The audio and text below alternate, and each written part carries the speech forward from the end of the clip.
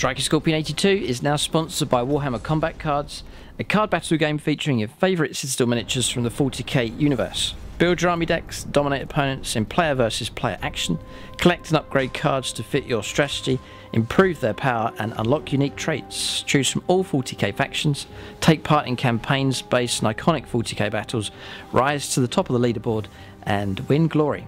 Free to download and play. Link is in the video description below or on the channel homepage, and by using the unique link it helps support the channel. Thanks and enjoy the game.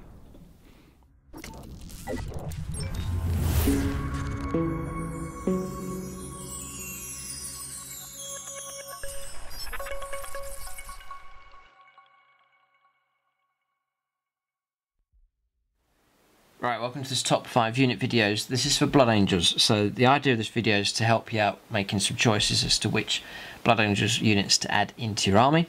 Perhaps you're new to 40k, perhaps new to collecting Blood Angels, you're thinking about collecting them, which units are good ones to go for.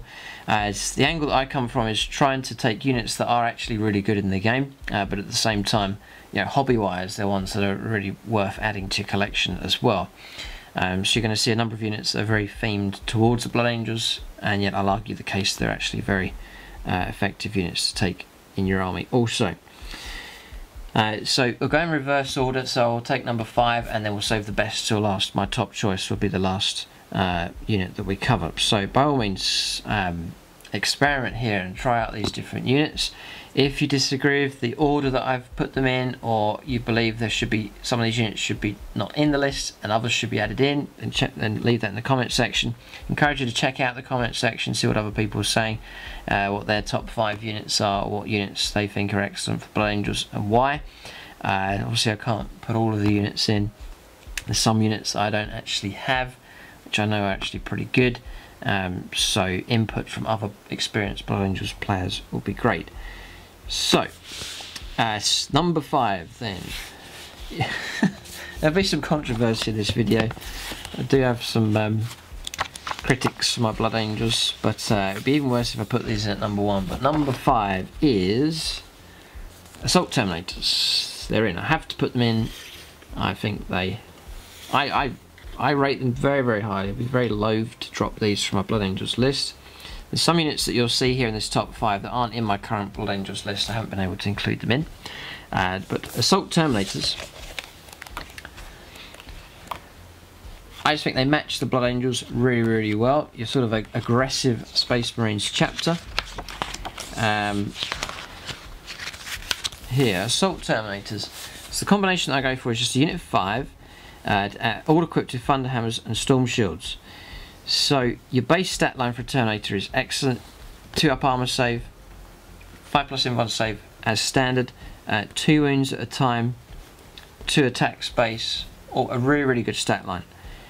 Then you give him Storm Shields, you've got a 2 up armor save and a 3+ invuln save. That is really, really reliable and super resilient. And then you give them the Thunder Hammers, and now they've got some real clout in close combat. ×2 strengths, fighting at strength phase. They're going to smash into vehicles, monsters, characters, heavy infantry, no problem. AP -3, which is excellent. If it's Assault Doctrine, AP -4, straight 3 damage, so no sort of D3 unreliable type stuff, but it's 3 wounds every time. Really, really good. Downside is the -1 to hit roll, so 3 up to hit becomes a 4 up. That's not that reliable. You can sort of have some bad rounds.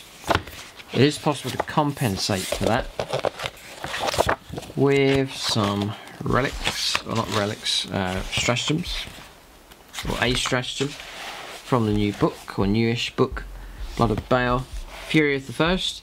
Use this in any phase, select on Blood Angels Terminator unit from your army, to the end of that phase, resolve an attack made by model on that unit is +1 to the hit roll. So you can compensate for that -1, you can sort of cancel it out with that 1 command point stratagem.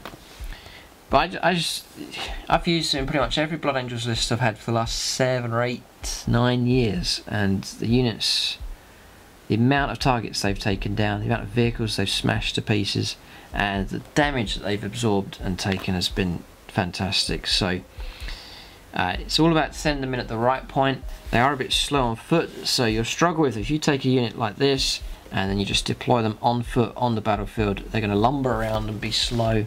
You'll struggle to get them into the fight, and sometimes you'll wander around the table with them and never get them into combat, which is a shame. You need a delivery system for them.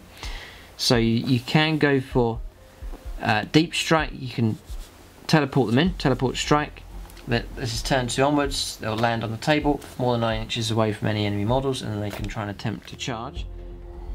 But if you go for the deep strike, you've got to land, you've got to make that 9-inch charge. It's difficult with them.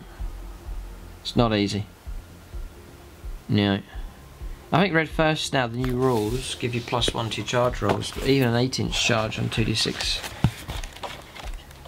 isn't easy, and reliability is big now, and if you've got units that you can't rely on, it causes problems. Yeah, they've updated rules to Red First. +1 to wound rolls. When the unit with this ability advances or makes a charge move, it's +1 to the advance or charge roll as well. So deep striking, you need an 8, but still 8 is difficult. I wouldn't rely on it too much. So my preferred method of delivery for these is to stick them inside a transport vehicle. So things like Land Raiders, Storm Raven gunship especially, it's a great mode of transportation across the board. And even if your flyer goes right up the table and is destroyed, still the Terminators can disembark from that. And perhaps you've got them into the right kind of position as well. But you know, play them in a transport vehicle, play them centrally in the battlefield so they're not out on some flank lost somewhere, and try and keep all of that in mind, because they need to get stuck into close combat if they're to justify the points. 210 points I think for them with Thunderhammers and Storm Shields, but time and again they have proved their worth in games, so they make it in at number 5. Sometimes I'll take a Sanguinary Priest or Sanguinary Novitiate to hang around with them to restore wounds and to resurrect fallen models as well, just to try and keep them alive for as long as possible. So that is number 5. The Assault Terminators make it in, and there'll be some people that disagree, but they will continue to vindicate themselves, I hope, as the games go on. So Terminator Assault Squad. Next is a character this time for number 4. So it is the Sanguinaut. I very highly rate the Sanguinaut. Updated points. I've been updating all the points here. Named characters. 140 points now. It's not too bad. It's okay. Here he is. So the one that you get that be fine cast now if you're able to get a hold of him. I've changed the wings around. I've taken the old wings off. I did a bit of modelling from the base as well. I cut him off at the base. He's sort of this high, and then I've added in some prosecutor ribbons here just to raise him up a bit higher. A little bit wobbly. But it's okay because this is actually the lead or the metallic metal model. And then a prosecutor wings being added on to his jump pack as well, just sort of super glued and slotted in, but just to give him a much bigger wingspan, just to make him stand out even more, sort of raise the base up on him as well. Just because he wasn't here as the original, he's all the way down there, he's a bit low and the wings are a bit small, so changed the wings around and just raised him up, and I think you just get more of a impact with him. So the Sanguinaut is in. As 2 reasons: as a character and as a stat line, he's pretty good, and then he grants some bonuses as well to units that are nearby. Pretty big actually to help Blood Angels out. So he's got 5 wounds. He's got 5 attacks, which is excellent. 6 attacks on the charge for Space Marines. A 2-up armor save as standard. He does come with a 4-up invuln save as well. So these things are all very, very good. The Sanguinaut can charge even if he fell back in the preceding movement phase. That's very useful, especially now 9th edition. And the great thing about him is the +1 to the attacks characteristic of friendly Blood Angels infantry units whilst within 6 inches of the Sanguinaut. So if you've got multiple assault units, he's very useful to have buried in amongst them. Extra attacks is excellent, and it can really, if you can get as many units as possible receiving that bonus, then he's well worth the points. to enhance the number of attacks is amazing, especially for a real sort of combat focused army. And then you can fight pretty good as well. +2 strength from the Encarmine Sword, so strength 6. You may say, well, if he goes in against a vehicle, it's going to be 5s to wound. Remember, Blood Angels +1 to wound rolls, so 4s to wound, 3s to wound, and so on. AP -4 is going to cut right through the armour, and it's damage of D3 as well, so not too bad. Fights against another enemy character, you can hack them down with that sword quite effectively. So it didn't quite make it into my army. I guess I took the Smash Captain instead with the Sanguinor, but he's another good choice to take. Yeah, I rate him. I think he's great, but it's that I wouldn't tell you if that +1 to hit rolls wasn't, or +1 to the attacks wasn't there. I wouldn't consider him. Wouldn't be in this list here. But +1 attacks is big. If you can coordinate it, maybe if he's hanging around with just one unit, it's not that amazing. But if there's multiple Blood Angels units that are all descending in at one point in a murderous assault, to have him in the middle, granting everybody a +1 attack, is excellent. Just infantry though. Only infantry that's granted to. So it depends on the theme your Blood Angels are. Maybe you've got loads of Assault Marines, and maybe you've got loads of Sanguinary Guard, for example, then +1 attack to help them out is really good. So the Sanguinor is in. Yeah, I'm just making sure that's it. Yeah, so that's pretty much him covered, but he's sadly not quite made it into my current list, but he's there on the fringes for sure. So it's number 4. Number 3 is, it's not Sanguinary Guard. I've struggled with them. They're hard to get them quite right. It's Death Company have edged in over and against them. So again, they're not in my list currently, but they're on the fringes, and if the Terminators perhaps don't perform too well, Death Company could take their place. As my current combo is a unit of 8, just a smallish unit of them, not too many. We'll cover their combo in just a minute, what they're equipped with. It's sort of a point-saving combination where you're not giving them the maximum war gear, but you're still equipping them quite well. And they can take on all different types of targets with this sort of combination I've got going here. So Death Company, base of 2 attacks for them, +1 attacks for Space Marines, that's really helps them out. And then Black Rage.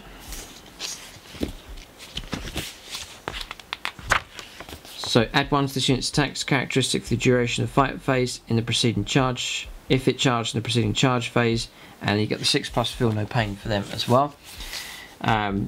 So +2 attacks on the charge. So a standard Death Company Marine is 4 attacks, and the Assault Doctrine is active. You've got 6s popping extra attacks as well. Extra bit of AP -1, and they do get stuck into close combat. So you're getting a hefty amount of attacks here for Death Company, so it's well worth equipping them with some decent war gear.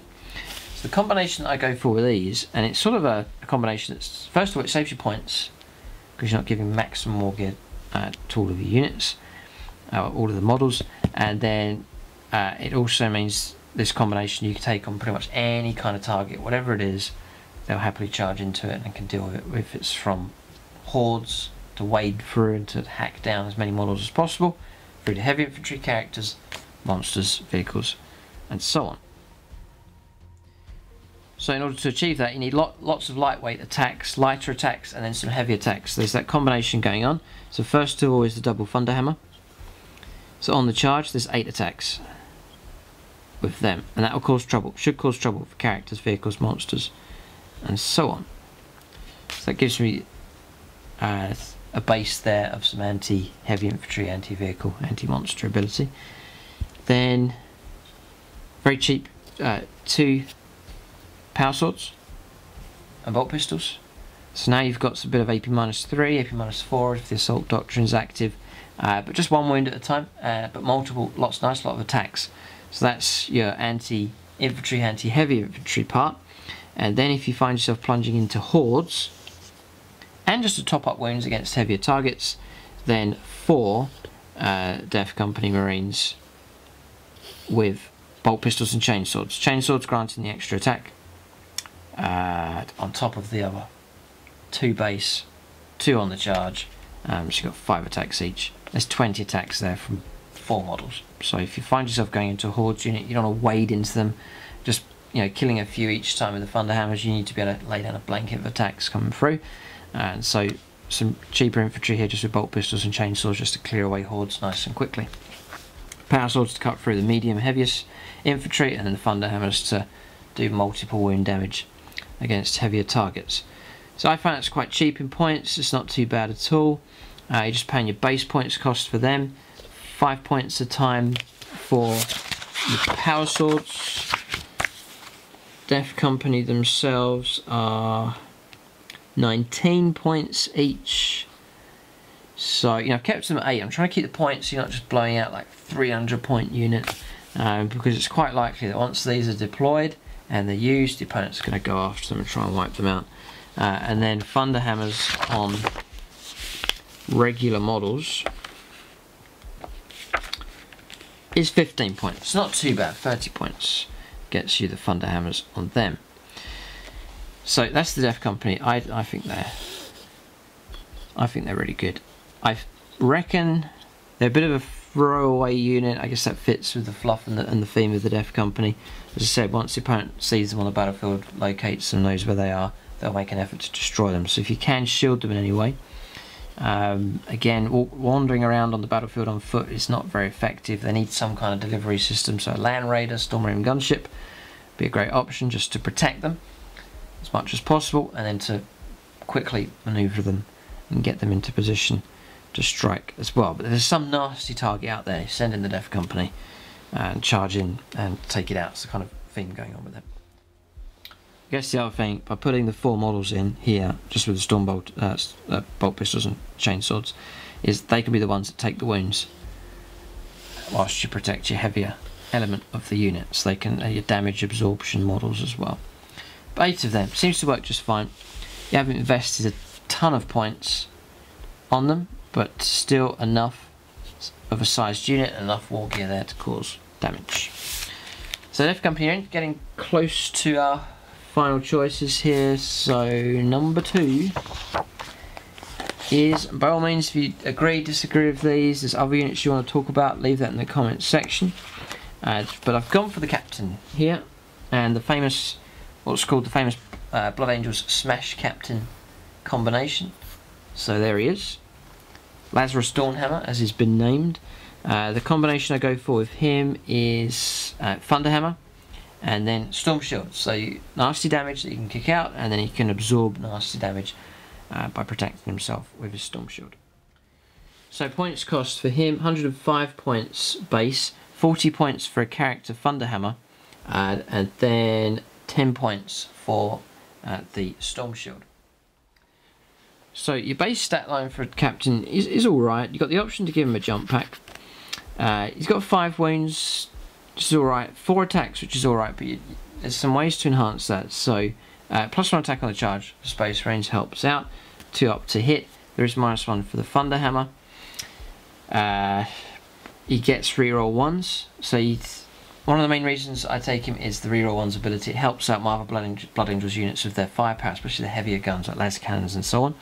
So there's that to bear in mind. He's got some good buffs going on for units nearby. That also applies in close combat, so he can help out himself and other units within 6 inches getting reroll 1s to hit, which is very, very useful. You roll a load of 1s, it's disastrous. Got the captain there, you can get those re-rolled, which is very useful. He comes with a 4+ Iron Halo save, invuln save as standard, but I give him the Storm Shield for 3+ invuln save, which has proved useful. Very, very useful, because often he charges into combat and it's against a target that's tough and mean, survives, and then strikes back, so you need some kind of resilience with him. I'll try and show you all the combinations here so you get the most out of this character. So, Warlord traits first of all. I'm just going to stack up some things to try and make him as good as possible. So, Artisan of War, you can give him +1 damage, so that's fun to have him become damage 4. That's a pretty good option to go for. You can also go for Gift of Foresight. Now, or maybe just call out this stratagem. I usually use this stratagem, Death Visions of Sanguinius, just as you're putting the army together. 1 command point. Use your stratagem in mustering your army. Select a Blood Angel's captain, chaplain or lieutenant, so that's him, from your army. Other than Primaris, named characters such as Commander Dante. That model gains the Death Company keyword and the Black Rage ability for the duration of the battle. So you get Death Company. So now he's got a 6+ Feel No Pain, because he's Death Company. And then he also gets Black Rage. So now he gets +2 attacks on the charge. So he's gone from 4 attacks base, it'll become 6 attacks on the charge with Black Rage. So there's that. Really helps out. Just trying to get as much value out of him. So you're paying points, but then you can use other methods to try and get more value out of him for the points that you've paid. Remember, he's on +1 to his wound rolls, red first. He's on +1 to his charge rolls as well, red first rules, updated rules for Blood Angels. All very useful. And then I want to show you relics. Couple of difficult choices to make here. You can go for Hammer of Bow, which is a Thunder Hammer, but there's no minus to the hit rolls. So you want to keep that 2s to hit, rerolling 1s. Exceptionally reliable. I'm just about edging this one, Angel's Wing, at the moment, but I may switch to Hammer of Bow. Jump pack model 1, you can reroll foul charge rolls from model equipped with the Angel's Wing. That's very useful. And then your opponent cannot fire Overwatch as well. So if there's that target, and the opponent's on standby ready to try and use that Overwatch stratagem, then the Angel's Wing is very, very useful. Just going to deny the Overwatch from taking place. So there's that one as well. So some great options to try and enhance and get the most out of this model. And then stratagems as well. 3 of them I want to show you. 5 of them actually. Really good ones. So first of all, upon Wings of Fire, so for a jump pack model from your army, you can remove him from the battlefield during the middle of the game and then immediately redeploy on the same turn, just making sure you're over 9 inches away from enemy models. So all of a sudden he finds he's finished the combat over in one corner, the enemy's destroyed, he's been called to go somewhere else, he can just deep strike, disappear off the table and deep strike somewhere else, exactly where he needs to be. So very, very useful. Then you can combine that with Descent of Angels. Use the stratagem before making a charge roll with a Blood Angels jump pack unit from your army that was set up on the battlefield earlier this turn. Roll 3d6 to determine the charge distance instead of 2d6, so that's 3d6 in total.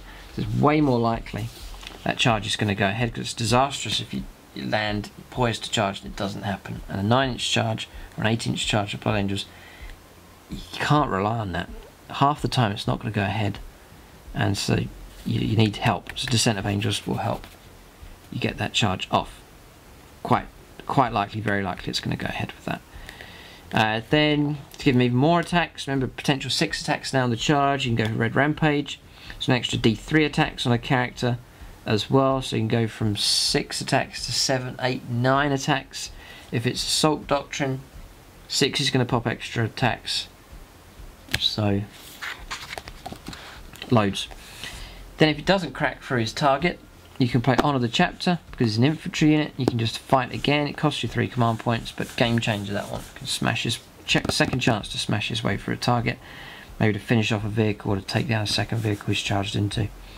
Something like that with that one. And then if he is slain, the opponent does get through all that durability, then only in death does duty end 2 command points. Before he's removed from play, he gets to fight for a second time. And I've used that plenty of times in games. So loads of perhaps many of my command points are spent on him in a game. So, yes, I think I mentioned Gift of Foresight. No, yeah, what other Warlord traits? Come back to Warlord traits. Gift of Foresight is the one I take at the moment. So roll a d6 each time your Warlord loses a wound, rerolling rolls of 1. So remember, he's on a 6+ Feel No Pain already because he's Death Company. Now you're going to reroll dice rolls of 1. And then that wound is ignored. If your Warlord has the Black Rage ability, which he has because of Death Visions and Sanguinius, then instead ignore wound rolls on 5 or 6 instead. So 5+ Feel No Pain, rerolling 1s.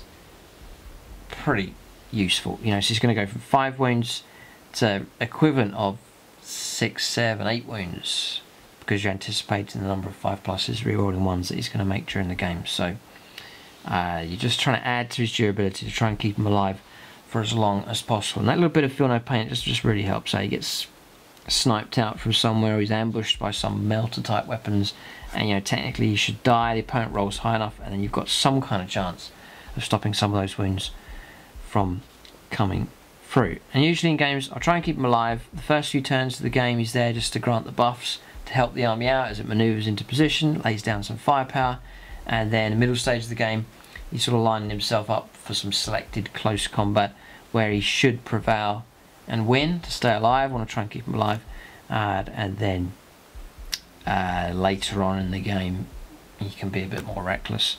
But he's got many responsibilities for Lazarus. The weight of the world is on his shoulders. But that's option number 2 here for the Blood Angels.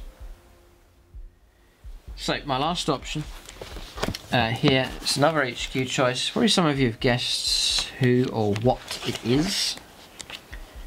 My current favourite, it's the Librarian Dreadnought. So a unique unit for the Blood Angels. Just looks fantastic, the red colour scheme with the blue in the middle, the Force Halberd. Very, very cool. This was a subscriber recommendation. I think on YouTube people were saying, you know, heartily recommend you get a Librarian Dreadnought. They're brilliant models, fantastic in the game. And I listened, got one, and wherever it was, thanks very much. It's been a great addition to the army. As I said earlier, you know, a unique unit for the Blood Angels as well. So you know, collection wise, it's a great model to add in.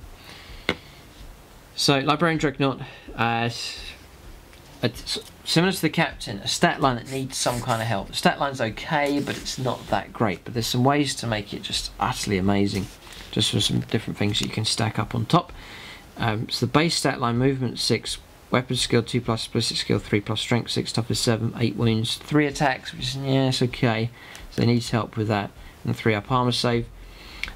Points cost for him is 143 points, so 120 points base, 0 points for the halberd, 3 points for a storm bolter underneath, and then 20 points for the fist. Lazarus, the Smash Captain, by the way, is 155. I think I've covered that already. So Librarian Dreadnought needs help, so we'll try and stack up some bonuses with him. So I rate the Force Halberd the most. +4 strength, so he's going to be fighting strength 10. Remember, your +1 to the wound rolls means that pretty much every target out there it's going to be 2s to wound on the charger if he is charged. It's AP -4, so especially against targets with no invuln save, just going to mince through the armour and grant the opponent usually no save at all, and then flat 3 damage. Very solid and reliable damage coming through as well. So there is that potential with the halberd there. It's just what's letting the Dreadnought down is 2 things: not enough attacks and slow. So there's 2 areas there, so we'll try and compensate for that.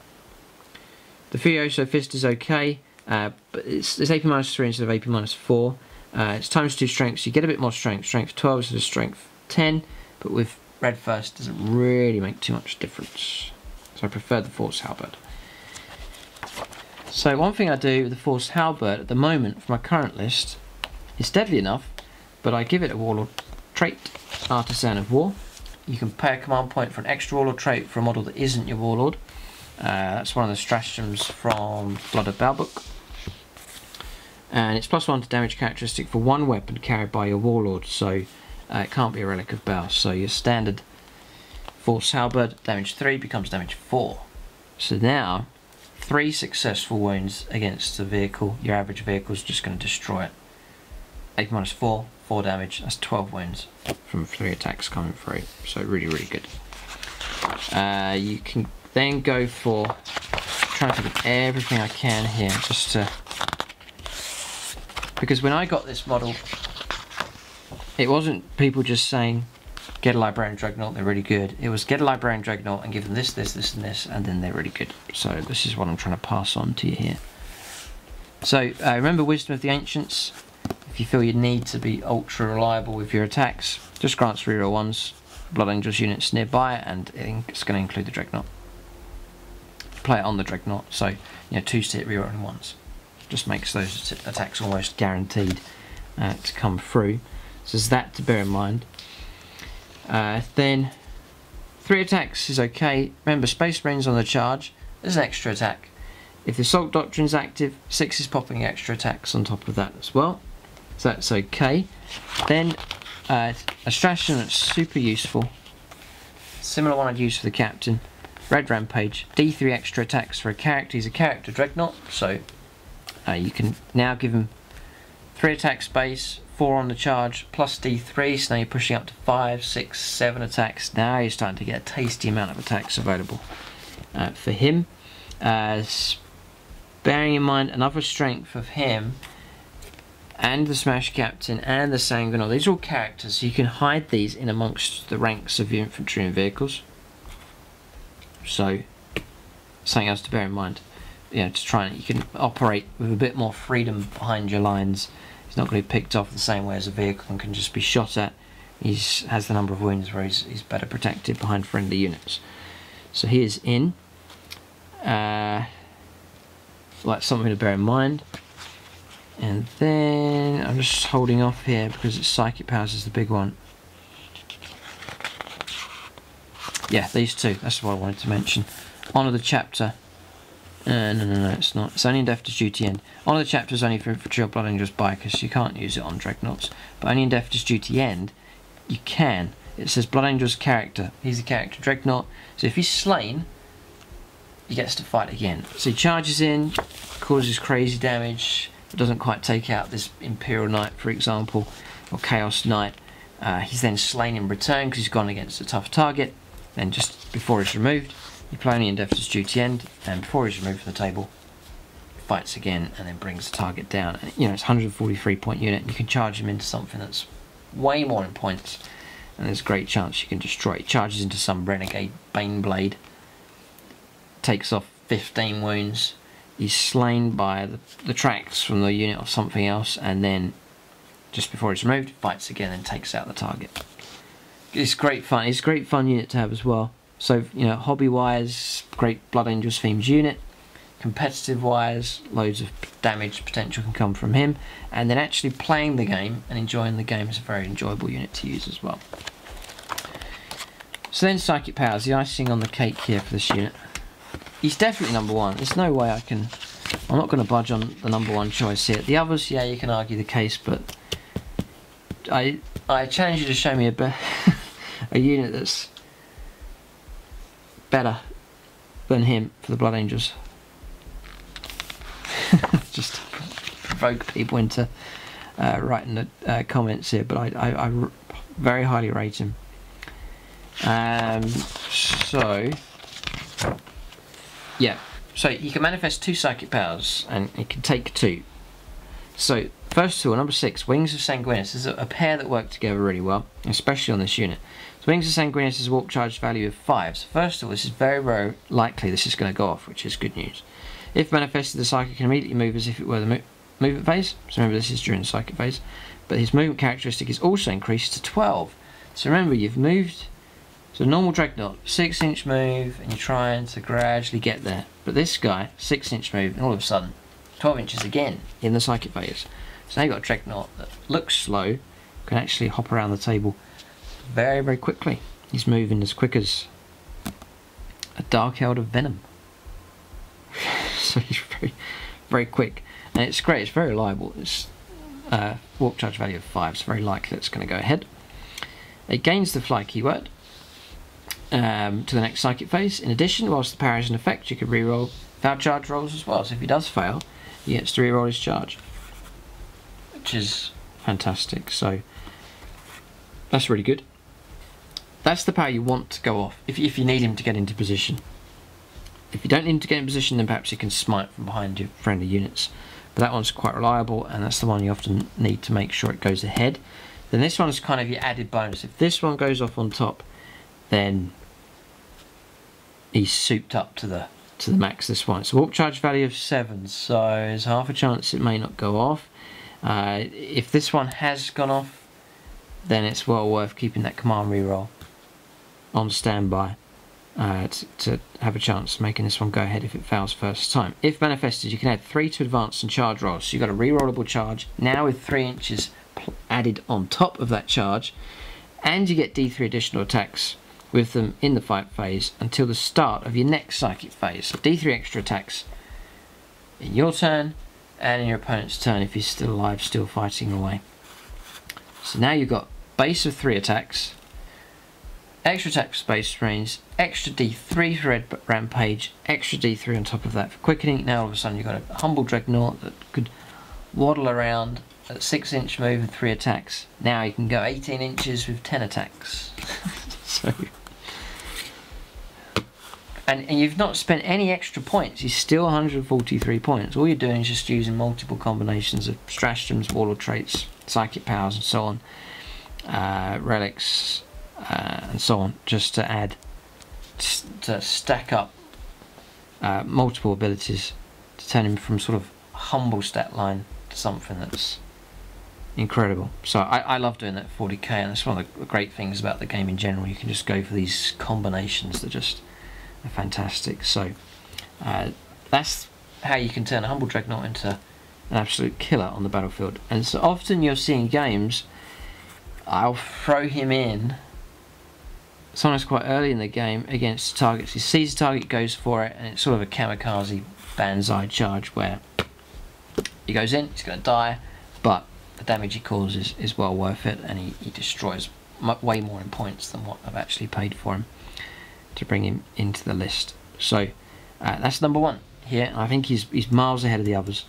Massive fan of the Librarian Dreadnought.